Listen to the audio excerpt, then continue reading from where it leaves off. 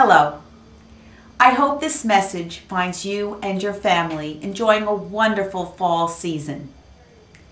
In less than a week, our country will embark on a history-making election.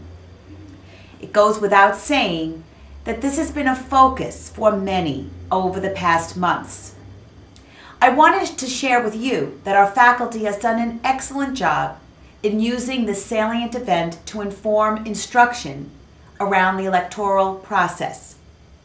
For example, our youngest learners at the Roosevelt School held their own teddy bear election and participated in a dance version of the election slide.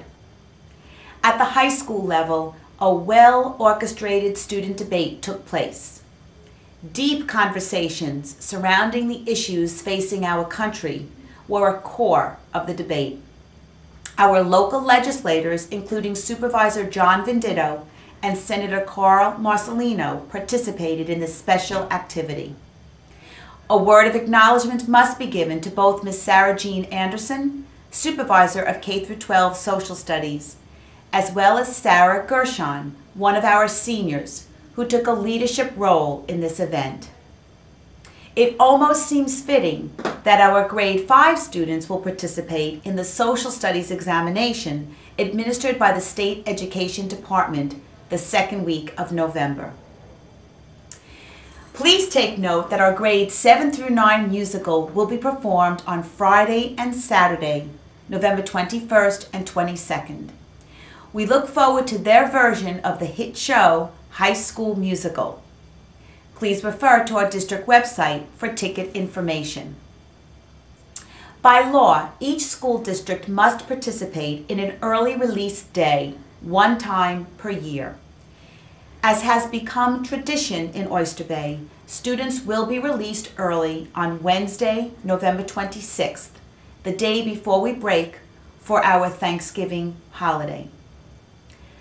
Finally, our grand opening ribbon-cutting ceremonies will take place on Saturday morning, November 22nd. Please join us at 9 a.m. at Oyster Bay High School, where participants will be able to see our beautiful new science labs that were renovated, as well as those that were newly constructed.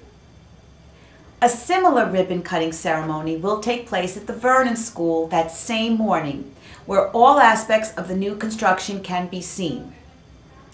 In addition, the hard-working members of the fundraising committee for Anthony's Garden will hold their dedication ceremony at 12 noon that same day. We are extremely proud of what we have accomplished as far as our facilities improvements. And again, we acknowledge and thank the entire community for their support in this endeavor. It would be terrific if you could take time out of your busy schedule to join us on that morning. However, if you are unable to make it and would still like an opportunity to see the new facilities, please feel free to call my office, and I will do all that I can to give you a private tour. As you can see, I am extremely proud of this effort. In conclusion, I use this opportunity to wish you and your family a happy and healthy Thanksgiving season. Even during these turbulent times, I think we can all agree that we have much to be thankful for.